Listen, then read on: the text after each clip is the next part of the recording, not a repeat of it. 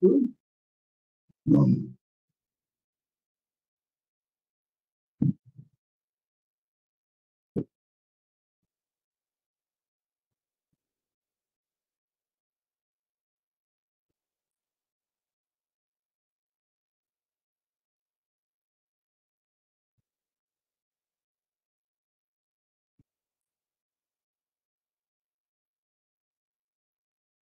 the screen visible now. Yes, sir. So anesthesia for patients with myasthenia gravis. So this is a B cell mediated autoimmune disease. The beta cell mediated autoimmune disease in which antibodies bind to acetylcholine receptors. Okay, remember that the damage is done to the acetylcholine receptors present in the post-junctional membrane. So all of you, if you recall your anatomical knowledge of neuromuscular junction, you have the nerve terminal, then there is a synaptic plug, then there is a motor end plate or a muscle site. So the receptors are present on the muscle surface, the motor end plate. That receptor is affected here by the antibodies, and they can also be functionally related to not only these antibodies are related to molecules of postsynaptic brain, including the two types called muscle kinase and lipoprotein receptor related peptide or agrin. These are the three types of proteins which are affected. So autoantibodies disrupt the function of the receptor blockade by causing conformational change. All of you will recall again last discussion about this earlier discussion in the diabetic foot also we talked about the structural anatomy of the receptors. We have insulin. When we talked about insulin, I told you about the two beta subunits along with the internalization. The same way, the neuromuscular NMB receptor also has got two alpha subunits and beta gamma delta subunits. So, acetylcholine has to come and bind to the alpha subunits and then instigate the opening of the sodium channels to stop the conduction. So here also what happens is alternative target to disrupt and maintain the normal synaptic function, and it may sometimes be a life-threatening condition with some cancer immunotherapy also. So myasthenia is not only because of autoimmune condition.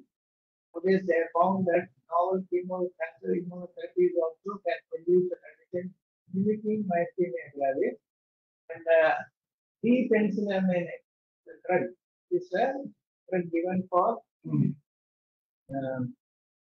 copper resistance disease, where it can the usage of this also can produce this picture similar to myasthenia gravis. And if it is because of autoimmune problem, may be associated with other autoimmune diseases like SLE, rheumatoid arthritis, or thyroid dysfunction, and diabetes mellitus. So you have to check whether these patients have similar autoimmune problems or other comorbid conditions.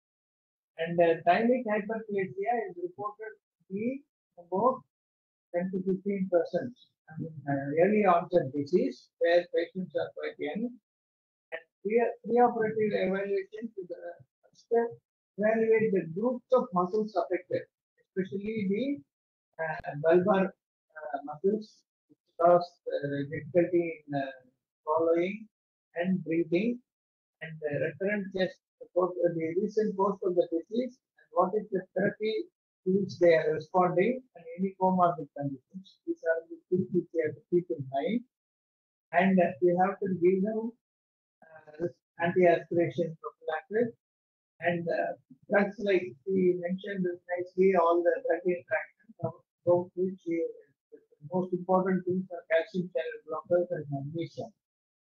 And the mainstay of treatment is pyridostigmine, which helps in increasing the acetylcholine. It may look illogical because the receptor is not performing well or acting in a normal way. What is the point in going on increasing the acetylcholine? The answer is the ambiguity here. See, It is not a lack of acetylcholine which is causing this problem. Acetylcholine is there, but the receptor is not able to accommodate the acetylcholine and produce the normal conduction. So, but for time immemorial, we have been giving anticholinesterase to increase the level of acetylcholine and do get a good relief also for these patients.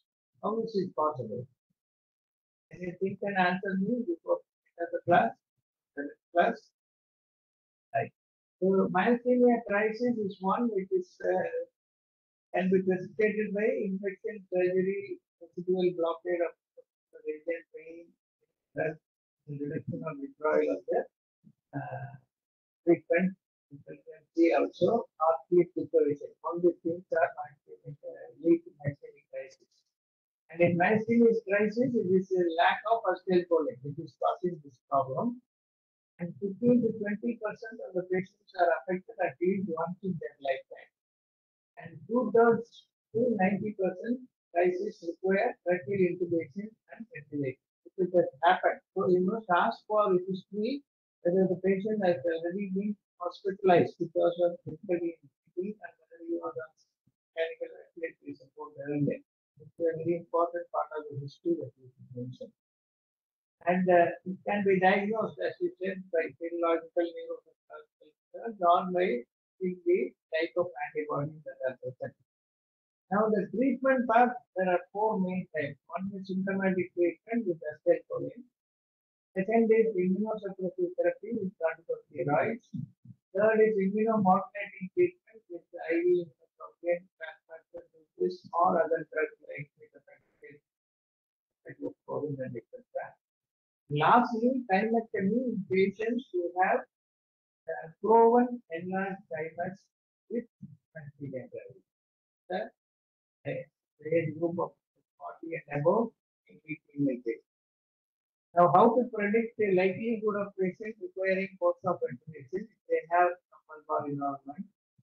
Then disease duration more than 6 years, and daily pyridoxine dose of more than 750 milligrams, coexisting chronic lung diseases, and free of fighting capacity less than 2.9 liters, or any major body cavity surgery. These are all the things where patients will require post-op ventilation. So you must plan for elective ventilation instead of ventilation on the table.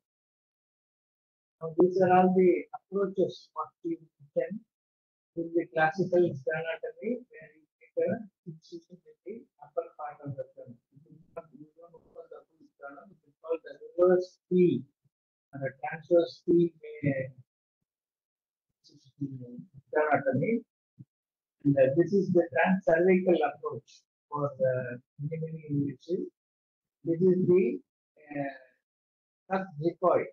We can enter below the xiphoid and sternum also approach. And this is the 3-port robotic insertion.